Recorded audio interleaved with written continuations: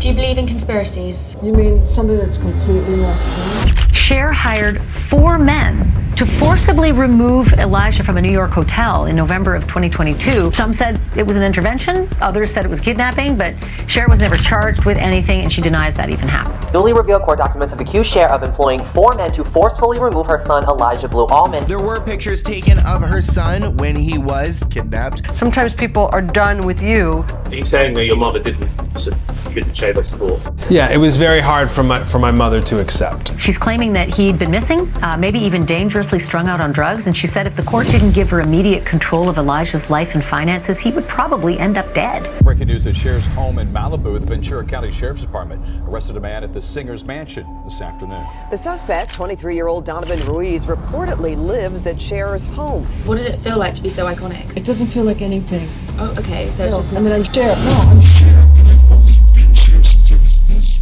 Cher thinks she might be, rescuing her son, but if someone else is named as a conservator, then they get all the say on Elijah Blue's life. Cher will be off to the side, and I'm not sure she realizes that.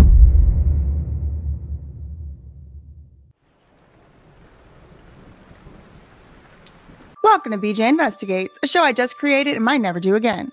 We are in a little bit of a different set today. Don't worry, we will be back to the regularly scheduled set in the next video. So without further ado, in last week's video, we did talk a little bit about Hollywood's biggest bully, Perez Hilton. Make sure to check that one out if you missed it. In today's episode, I wanted to highlight a little bit more of a current and relevant event, and that is what is going on with Cher and this whole trying to put her son into a conservatorship situation. Now, I have covered this issue extensively on my other channel, That Surprise Witness TV, and I'm reporting from the That Surprise Witness TV studios today. But if you want to get down into the granular details, I do suggest you go over there and follow that channel because I am doing live streams over there all the time about Cher and this conservatorship. But what I wanted to talk about in today's video on this channel is a kind of TLDR, sort of what do you really need to know about what's going on in the case. So let's get right into it. In the early 1970s, Cher was dating now openly gay music mogul David Geffen. I was madly in love. He called me the next day and said, I fell in love. I'm in love with Cher. When she, quote, tore his heart out by leaving him for a Southern rock and roll star by the name of Blue Allman of the famous Allman Brothers Band. My next guest is a very special member of the rock music scene. For the past 2 years, he was voted #1 in the All-Star Rock and Jazz poll. You know, he's got enough gold records to open up a chain of banks. He's also the lead singer in the great Allman Brothers Band. He's a guitarist, a composer, and he's really terrific. He's also a very good friend of mine, Mr. Blue Allman. People love to bring up that you were married to Cher. Are you tired of hearing about that? Actually, she was married to me. And I am, yes, I'm tired of the question. Cher and Greg's relationship didn't really last too long either. Marrying Cher, I mean, there was good parts to these things, and then there was bad parts, and it took a lot of growing up real fast. I wanted to ask you about Cher. You didn't hear a lot about Blue Allman for a while. Then all of a sudden he married Cher, and boom, you guys were in every magazine in the country. Well, and to tell you the truth, I didn't even think about that. One day she said to me after we had realized that the two of us had fallen in love, she said, you know, this could get you in some real trouble, and that, you know, the press is going to be all over you. And I thought, of course not. I mean, love's really blind, that's for sure. And all of a sudden, I mean, I couldn't make a move. I couldn't go out in the front lawn and wash my car without people being over the gate. And I thought, this is ridiculous. But they did get married and have a kid named Elijah Blue Allman before going their separate ways. Elijah Blue was born on July 10th, 1976, and he had a rough childhood by basically all accounts. He was sent off to a boarding school when he was like 7 years old, and he's reported feeling resentful about that in later years in his life. You absolutely need unconditional parental love in those dark hours. And that was lacking. That was lacking from that direction, you know. I think my sibling Chaz said it best when you have a family that one person is at the head of that pyramid and that the family, is there to kind of serve the needs of that person. It's very difficult being one of the other people, you know, even one of the principal people. I would say sometimes a lot of the complications could come from, you know, that idea. And so I thought that that was very, you know, erudite when Chaz said that in Chaz's documentary. He met some friends at the Hyde School in Bath, Maine, who he would go on to start a band with. Private schools, those bastions of upper middle class America where parents who can afford it send their sons and daughters to get away from everyday problems, are now plagued by the same everyday problems that plague the public schools. But there is one private school, tuition $15,000 a year, that seems to have a solution. It's the Hyde School in Bath, Maine, where 145 students get a different kind of education. Most of these youngsters have had problems ranging from drugs, alcohol, or food abuse to more severe behavioral problems. Joe Gauld founded the Hyde School in 1966. His dream was to have a school where troubled youngsters could come for help. The question is, can they look at themselves? Do they really want help, and are they willing to put something in to get it? And we've talked a lot in this class about how in order to really come to grips with yourself now, you need to come to grips with parts of your past. Like, I had an incident with my grandparents' house, and it kind of burned down, and it was my fault.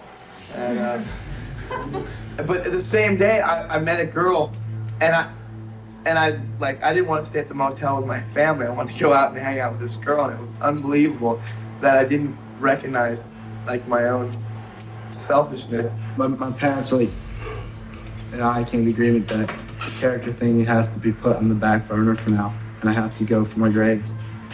You don't put one aside to work on the other, ever. Grades are a result of character. If you put your character back on the back burner, then your grades are going to go right down in the ashtray, you know? For example, Brother's Keeper at Hyde School.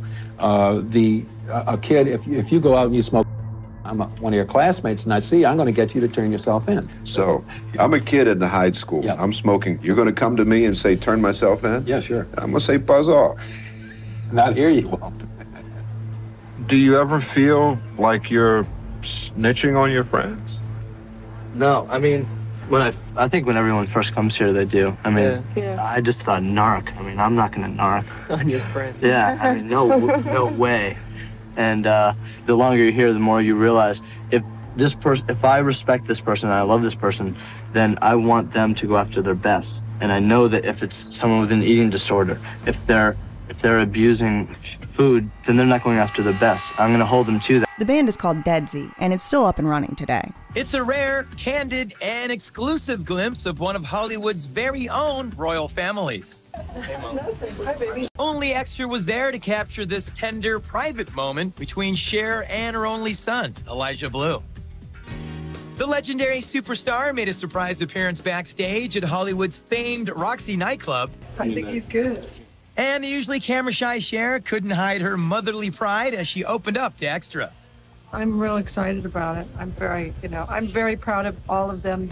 They've worked hard. I support this band 100%. Elijah has also stated that his mother, Cher, was a cold and standoffish person as a mother, and he never really felt nurtured by her in any way. In a 2014 interview, Elijah admitted that he began experimenting with substances at the age of 11, which led him to a years-long substance issues battle. It's actually shocking to think about myself like at 11 years old, like buying drugs in Harlem. But he was able to successfully stop this usage in 2008, at least for some time. And Elijah seems to have had basically no childhood at all whatsoever before Cher decided to put him to work, literally performing, in my opinion, what appears to be child labor, but I mean, I don't know, innocent until proven guilty. For example, like I said earlier, Elijah was born July 1976, and by December 1976, which was like literally the same year, just a few months later, he's 4 months old, he's already got put to work. Here's him and Cher, Christmas special she was doing, and look, here he is, star of the show. And this type of using children for PR and putting them to work very early was not a brand new thing for Cher. She also had done this to her other child, Chaz Bono. Chaz grew up the same way, basically as a cast member on Cher's various television shows.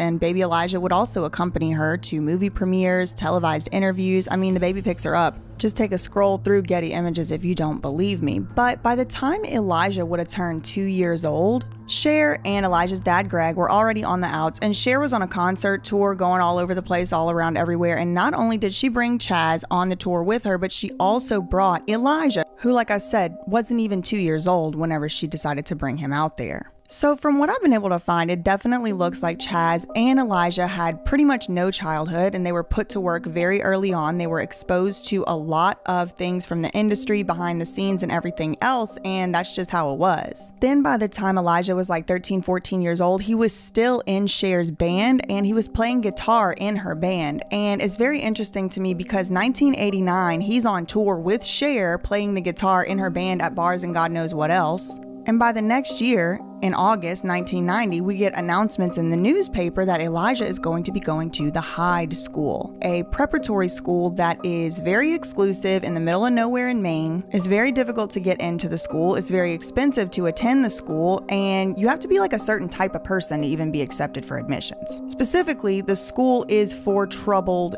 teens. So Cher might want you to believe that Elijah just has all these issues and all these problems independent from her, but it is very, very interesting to me that only 1 year after Cher brought this child on tour with her, something she had been doing since he was literally under 2 years old, then he finally ends up in this sort of like behavioral development high school program. And to me, in my opinion, it kind of looks like Cher is a primary reason he ended up there at all. He said the first time he was experimenting with drugs was when he was 11 years old, but he was living with Cher at that time. So now in 2023, she want to act like, oh, he's on drugs, let me take over his life. But baby, you were the one that exposed him to that lifestyle in the very first place. And you might be wondering, why did Cher choose the Hyde School over any other school? Well, remember those clips from the school that you just looked at, them 60 Minutes clips? According to newspaper reports, Cher simply just saw the 60 Minutes episode and decided that she wanted to send her child there. Which, according to that same article, a lot of parents had the same idea. There was a huge spike in interest whenever that special came out. And it just made it obvious to me that they've been using 60 Minutes to kind of shill these unconventional programs and drugs and medications since literally at least the 1980s. And if you've missed our Ozempic video on my other channel, do make sure to go check that out because we get into it a little bit there.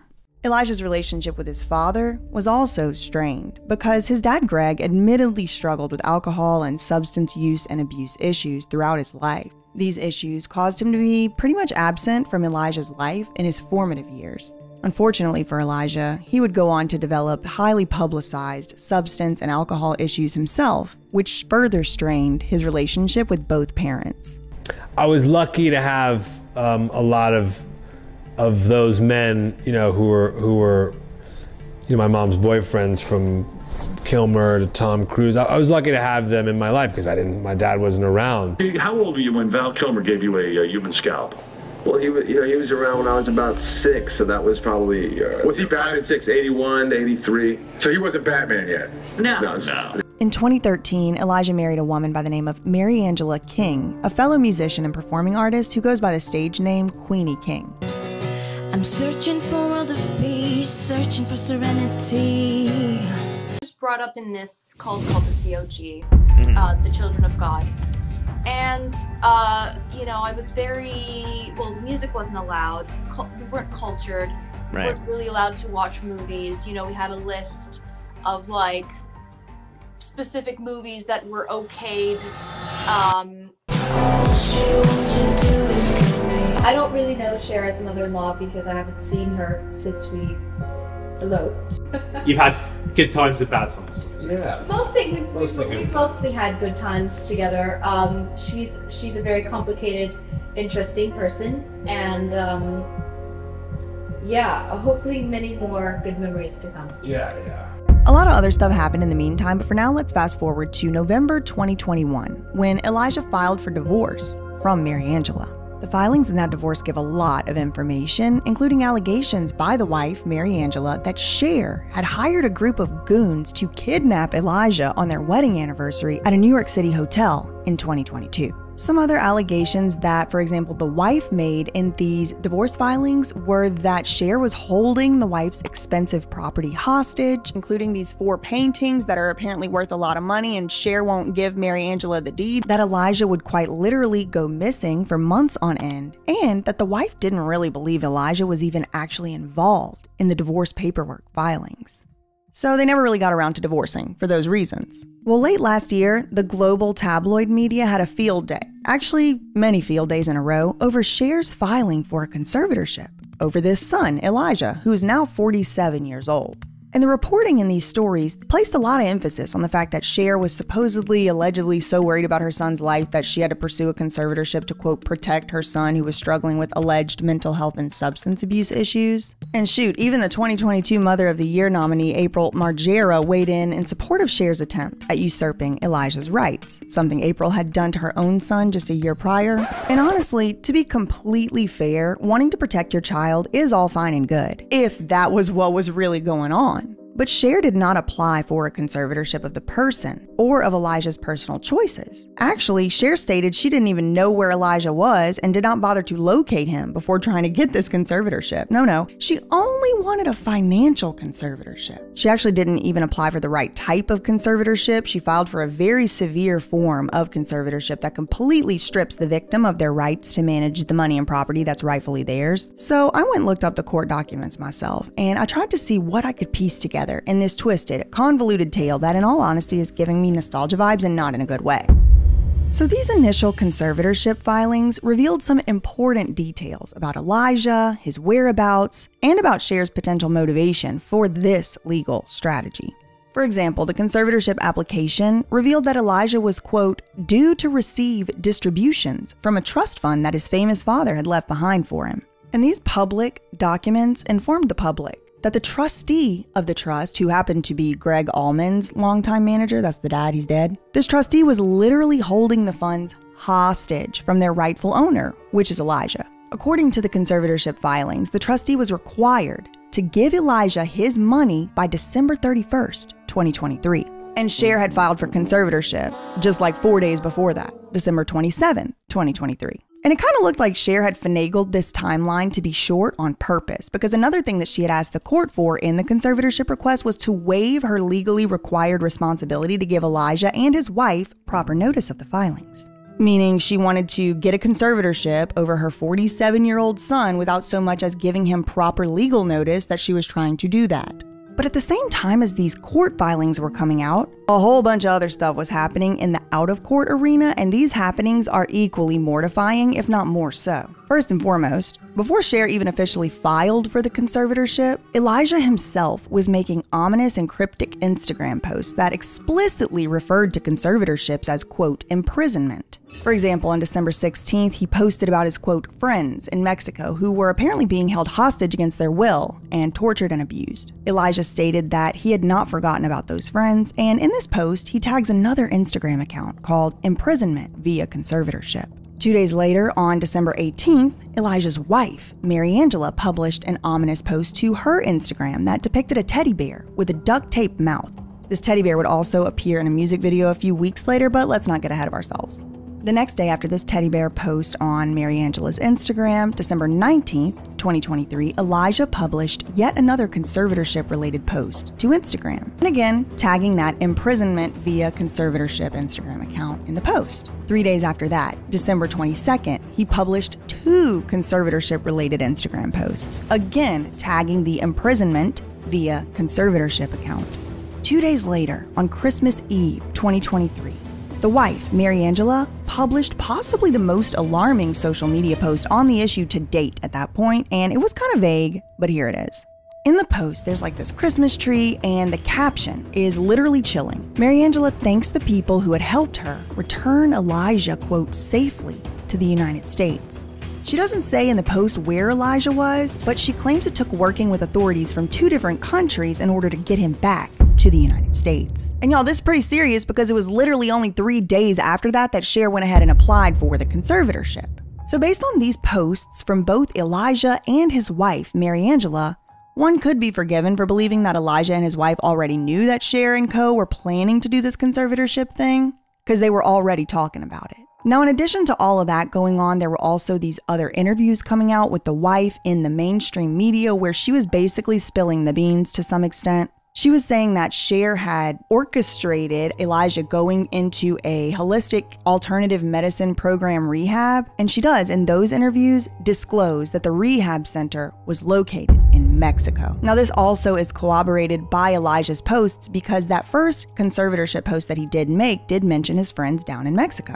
Well, long story short, the first hearing on the temporary conservatorship in California ends up getting scheduled for Friday, January 5th, 2024 at 1:30 p.m. in the Stanley Moss Courthouse. Not only is that the same courthouse as Britney's conservatorship was in, but it's also the same judge who allowed Britney to be illegally imprisoned and trafficked for years, Judge Brenda Penny. In Cher's filings, Cher said that she didn't actually know where Elijah was, so Brenda imposed a court-appointed attorney as Elijah's legal representation. But between the time that Cher filed for the conservatorship on December 27th and a few days later on the scheduled hearing date of January 5th, all kind of hit the fan. For one, Elijah withdrew his 2021 divorce petition, which stated that he no longer wanted to get divorced from his wife. Second, Elijah apparently somehow managed to hire lawyers to oppose Cher's filings. And he opposed the conservatorship itself, saying that it was absolutely unnecessary, but that's not the only thing he opposed. He also opposed Cher in particular as his conservator, stating that even if the judge determined that he did need a conservatorship over his money, he would rather his wife or a neutral third party to be the conservator. He also opposed Cher's attempt to get out of her duty to give him a proper notice. So as part of these filings, he told the court that Cher's side hadn't even bothered to provide him with all the confidential filings that they made about him in the case. Elijah also attached email receipts as exhibits to his filing, showing the judge how hard Elijah had actually tried to get Cher's legal team to give him the filings. And these receipts also showed Cher's team being belligerent, snot-nosed, heartless assholes and denying Elijah the mere chance to see the allegations that they made against him to the judge. In his opposition filings, Elijah claimed that Cher had known exactly where he was and basically implies that she was lying about not knowing his whereabouts. He also stated that he had been in a treatment program, he was working closely with an AA group and a sponsor on a recovery journey, and that he had actually been clean and sober for more than 90 days. He also told the judge he was more than willing to submit to any and all testing to prove that assertion. So the morning of January 5th, the hearing comes, and all these headlines are squawking about how Elijah was missing. But once the hearing itself rolled around, the only person missing seemed to be Cherilyn Sarkesian herself. Elijah showed up, accompanied by his wife, and they both looked healthy and totally fine. Elijah Blue suddenly walks in supposedly into court, shocking kind of everybody, total Perry Mason thing. He reportedly looked tanned and healthy, and he told the judge that he's been sober for 3 months. Wasn't there a thing about them not being able to locate him? Like, it's almost like they thought he wasn't going to show up, but he showed up wearing a suit, looked great, looks just like his father. And guess what? His wife and a brand new lawyer were with him. Very sweet, honestly. Like, when I went up to him, he looked at me right in the eyes, like, was very, like, he looked like he wanted to say something, you know, but whatever is best for him, if his lawyers, you know, is instructed not to comment, don't comment. I just wanted at least to let him know that, like, you know, we're here to support his freedom, and I do think they got that message, so. Again, Cher did not bother to even show up for this hearing that she cared so much about. Anyway, at the hearing, the judge ended up not being Brenda Penny, which is honestly a good thing, but that judge saw straight through Cher's lawyer's little gamesmanship. And she said, you had the opportunity to give him 24 hours of notice and you didn't take it. So I'm not persuaded. She said it multiple times. Like, you don't have to stand, and I'm not persuaded, I'm not persuaded, I am not persuaded. Like, it felt. The court-appointed lawyer, John Guy, stated that he actually had a conflict of interest in the case and asked the judge to dismiss him as Elijah's lawyer, which the judge did do. Basically, they discharged John Guy. So they said, actually, I'm going to allow him to choose his own lawyers. So.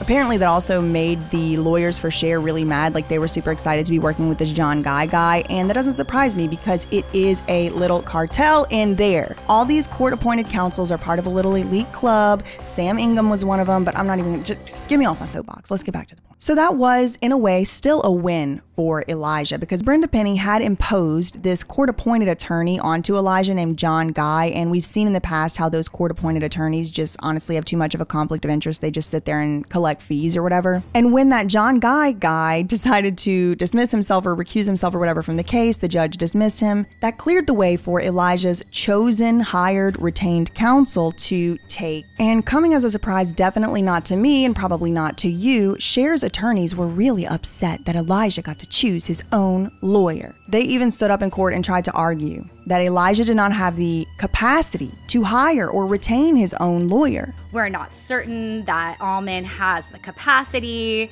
And the judge was like, I'm not really sure you have standing.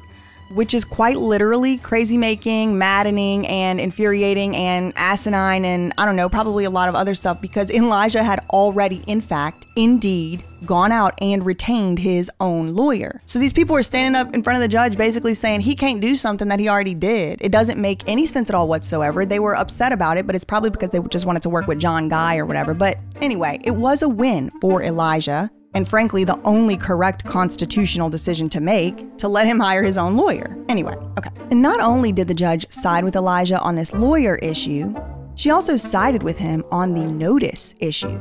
She specifically had a huge problem with Cher's lawyers keeping the confidential documents away from Elijah, since he would literally need them in order to defend himself against what they said in the documents. So at the end of the hearing, Elijah was able to walk away freely as a free man with most of his constitutional rights still intact, but not permanently. There are going to be 2 more conservatorship hearings, one for a temporary conservatorship and one for a permanent conservatorship. The temporary conservatorship hearing was originally, like I said, scheduled for January 5th, but it's now been postponed to January 29th, 2024. There's also going to be a conservatorship hearing to make it permanent on March 9th, 2024. And since the hearings, it's become super obvious just the kind of vice grip that Cher and or her representatives have over the traditional media outlets, because it's in full force and effect against Elijah. Bad choices for a 47-year-old man are not unusual. How bad do the choices have to be in order for a judge to say, I'm basically taking your life away from you and giving it either to your mom or to a court-appointed company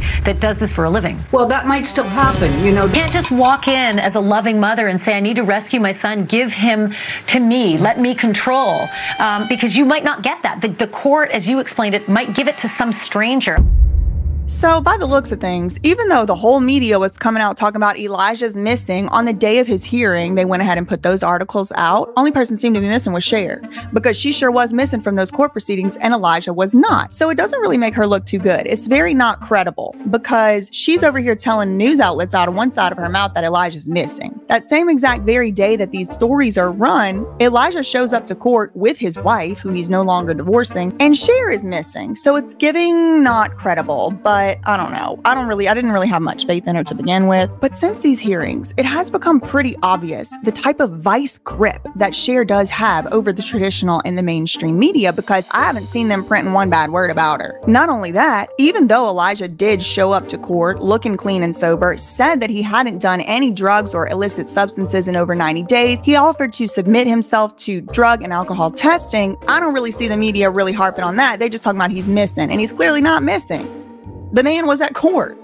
Anyway, so there is another hearing. It's been rescheduled, and that one's going to be on January 29th. Now, that's just for the temporary conservatorship. The judge could say, nah, we're not going to do no temporary conservatorship, but Elijah will not be out of the woods yet. He has another hearing in March 6th, and that one is for a permanent conservatorship. So that does give Cher and her snot-nosed attorneys at least a good 2 months to try and figure out a way to finagle this trust fund money out of Elijah's hands. I am hoping that they are unsuccessful in doing that, because it is clear to me and anyone with eyes that it does not need to happen. It seems to me like it's probably, in my opinion, a little bit more about control. Cher probably doesn't like the wife very much. She probably just wants to be the HBIC, and I'm just so sorry, girl. You're 77 years old. Go play with your grandkids and sit down. Okay? That's what I'm going to say. Speaking of grandkids, I mean, the man she's dating is young enough to be her grandson. But let me stop. Anyway, in the meantime, facts ain't defamation. Love you, mean it. Okay, bye. This music legend is candidly sharing her feelings about Britney's time under her dad's control. It seemed to serve him, you know, no matter what the help that she needed and needs, if she's still needing it, I hear things, but no matter what, you just don't you love your children, and sometimes you have to step in. I didn't like it, so I wanted to let her know that I was watching and I was listening.